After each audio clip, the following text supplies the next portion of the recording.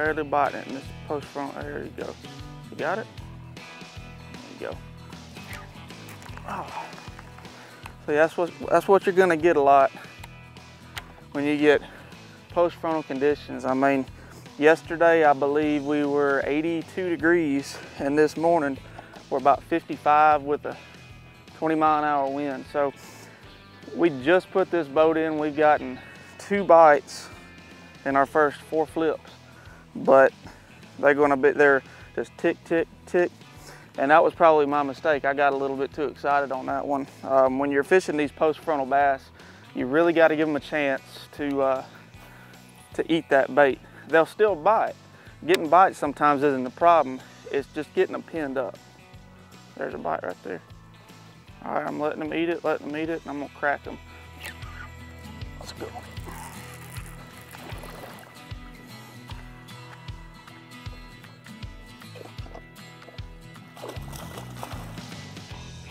I tell you, I've been playing around a lot with that Gene LaRue punch-out crawl lately. I wrote a review on it, and this is why I like it, because it seems to catch them even when it's tough. Let me turn this, give myself some line. So yeah, that's what we're dealing with. These fish, that's probably a pre-spawn fish. We got water temperatures in the high 50s, and again, she barely bit it. I mean, it was light, just a little tick. Now I let her swim with it for about 3 seconds. As you can see, that Zone Lock WG Magnum worm hook, it really pinned her in there. And I'll show you more about this hook once I get it out of her. Won't let her go. That's a pretty fish. Maybe she'll have some babies for us. And what I wanted to show you about this little hook we've been testing, it's a Zone Lock Hooks WG Magnum worm hook. This is a 3/0. And what it does, it's got that unique little bend in there that pins those fish really well when you crack them. Now today, like I mentioned, really post-front day, and it can be hard getting these fish pinned. You can get the bites, but you gotta let them chew on it for a while. And this so far has really impressed us.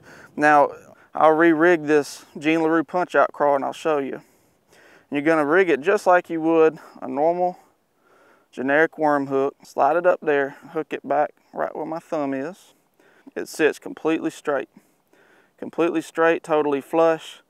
I'm not even hooking my finger right now, so I can drag it through trees, grass, whatever, and I'm not gonna get any junk on my hook. Then I'm not gonna expose that hook point for any potential snags. Something else to be cognizant of when you're fishing on these tough post-frontal days is rod positioning, even when you're dragging a Texas rig like I am. And I say that because maybe our wonderful editors will edit this in right now. That big old, or not, it wasn't a big fish, but that big bite that I just lost, that was my fault. And I say that because I had my rod tip too high. I call that getting caught with your pants down. So I flipped it in there, casted it in there, and I was up here when she bit, and I didn't have anywhere to go back.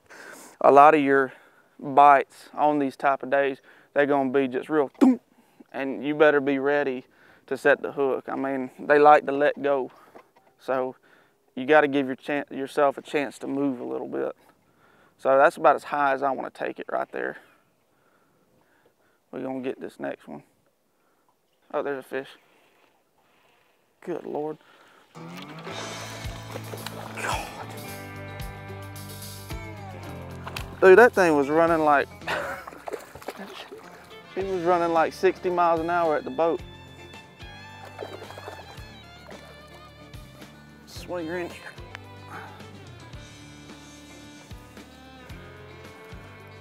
It's not a bad one. Hook just popped out. It's a pretty fish though. These bites are weird, post-frontal, man. I was just telling you, sometimes they'll thump it, sometimes they'll swim with it. I didn't even feel this. I mean, it was just, my line was coming like a freight train at the boat, and I just set the hook and there you go. So many, you're gonna miss so many bites and not even know they happened if you don't watch your line. Like that last fish, I felt nothing. I felt nothing at all. If they hit it from behind, you're not going to feel anything. They're going to push it towards you. And when you got wind, you got a bow in your line, you know, that's the recipe for missing some fish. So you've got to be a line watcher. You're going to see so many times you'll see your line just tick, it'll just jump just a hair, and that can be a 6 or 7 pounder. So that doesn't always mean it's a small one. When you see these little creeks coming in to smaller bodies of water, that usually is indicative of some sort of ditch.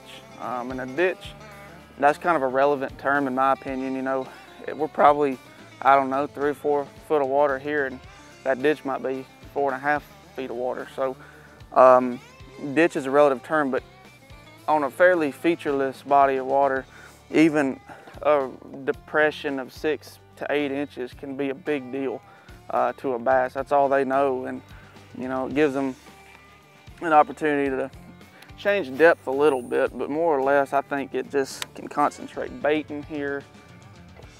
I mean, they're moving all up in there. There's a bite. I'll let them eat it.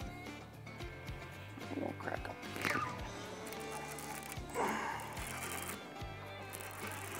Just like I said,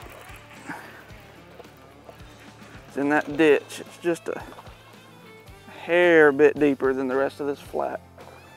I mean, you can see, look at the mud it's stirring up in the water. That's how shallow we are.